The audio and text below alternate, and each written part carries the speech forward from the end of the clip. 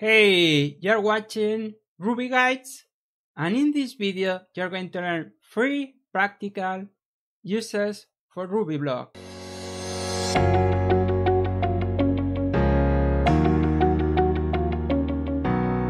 What's a Ruby block? A Ruby block is just a syntax element that allows you to pass code around other methods. Let me show you what I mean. This is how you create the Ruby block. You put any code inside, and this is a block, right? But to use this, you need to pass this, give it to some other method. Like for example, if we had a time method, this is how we will send the block into the method.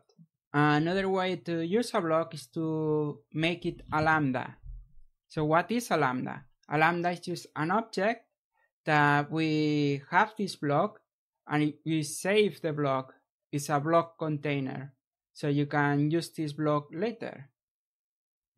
So as you can see there, that's our proc object. Now let me show you the 3 examples. First, I want to show you a timing method. So what I want to do is to know how long it takes to do something in Ruby. Like create a very big string or make some math operation or anything like that. So first we need the starting time.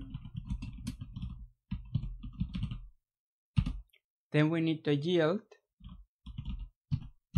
And then we need to get the difference. So the current time minus the starting time. And to use this, we can do the following. A times a big number.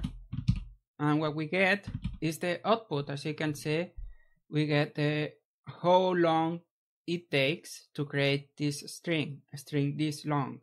Of course, we can make it bigger and we can see that it takes longer to create this string, right? As you can see, that's a useful use for blocks, and the way this works is thanks to the yield keyword. The yield keyword does just one thing, and that thing is to use the block. So until you use yield, the block is there sleeping, right? It's not doing anything. The method takes the block, and when you use yield, then it will use the block. And using the block just means that it will do whatever is inside the block. It will use the code inside the block. So we create the string. So what's going on here is the following.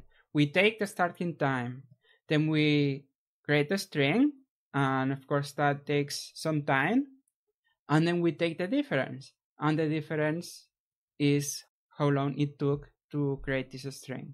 That's one use for blocks. You can also do this like some kind of logging method where you log something before, and then you do the thing, you yield, and then you log something after that thing is done, right? So it's like a sandwich kind of effect.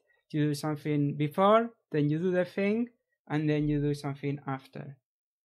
So blocks are very useful for doing things like this. That's example number 1. Let's see example number 2. And example number 2 is about lazy code. You might have seen my video about the fetch method, but if you haven't, that's okay, because you will see how it works here. We have a hash and we can call fetch on it. And with fetch, we can get the value of a key. For example, we get the value of A, which is 1. And one thing that fetch does is it takes a block, and the block becomes the default value. So let me show you. And as you can see, it's doing nothing right now. And this code is not being used at all. Like I explained on the first example, the block is used like sleeping, it's lazy, it's not doing anything until the method decides to call it, to use it. And in the case of fetch, the block is used whenever you have a value, a key, that's not on the hash. So C is not on the hash, so we get 123, which is the default value. So that's a very important attribute or property or feature of blocks, which makes them very useful. So that's example number 2, lazy code. And the last example is callbacks. Let me write a little method for you to demonstrate. Request HTTP on complete. Okay, so we have this request HTTP method, and it does something, it makes some external request, and what we want is when it's done, when it's complete, for it to do something, and we want to be able to change what that something is. So maybe sometimes we want, depending on the request we are making, some request we want to print a message on the screen. Some other request, maybe we want to save something in the database, right? We want to change, to be able to change this logic depending on the request, right? To do that, we can use a block like this as a parameter, and notice what makes this a block, what makes this special is the ampersand symbol.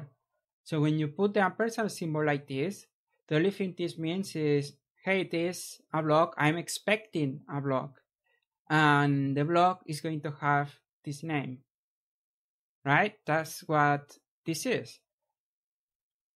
So when I pass the block, this block becomes incomplete, and then I can use the block with the call method.